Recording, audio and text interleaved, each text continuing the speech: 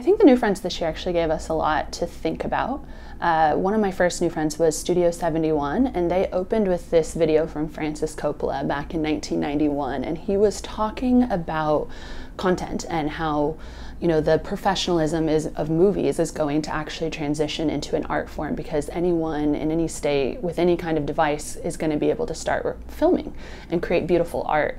And I think it was interesting to see that kind of prophecy, if you will, back in 91, and then living it out today. And throughout all of the NewFronts, we saw this really theme of original content kind of coming forth. But it was interesting in this year's, because we've known we've been in that. We've known we're in this age of YouTube, we're in this age of influencers and creators.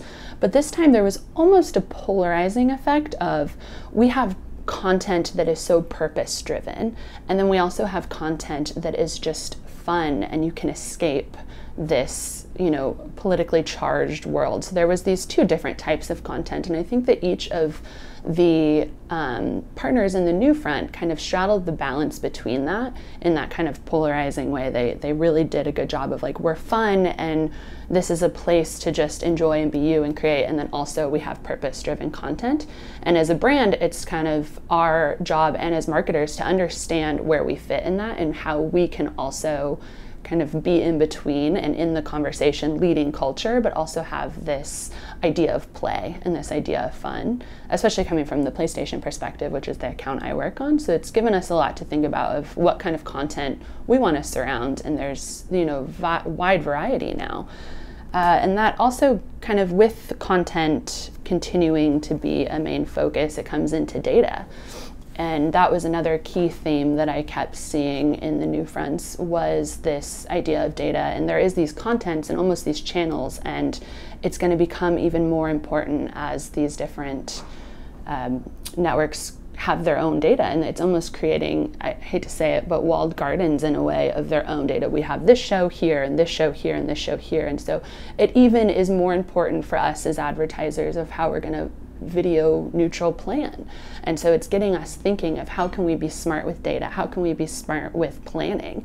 How can we be smart with our digital dollars and our broadcast dollars working together and building that incremental reach around all of this content and all of this data? And also brand safety, which I'm sure everyone has talked about, has been a huge thing, and that kind of ties into data as well, and how each of these partners are brand safe and premium content, and the steps in which they're taking to get there, which I think is just assuring advertisers that they're in safe place, they're in safe hands, and that is something that they need to hear right now, and something we need to hear as well. So that's been the majority of the themes that I've seen. And probably the last one would just be this year compared to other years. And I could be wrong. I've gone to these a couple times, but not as long as other people, I'm sure. But there was a lot more brand involvement.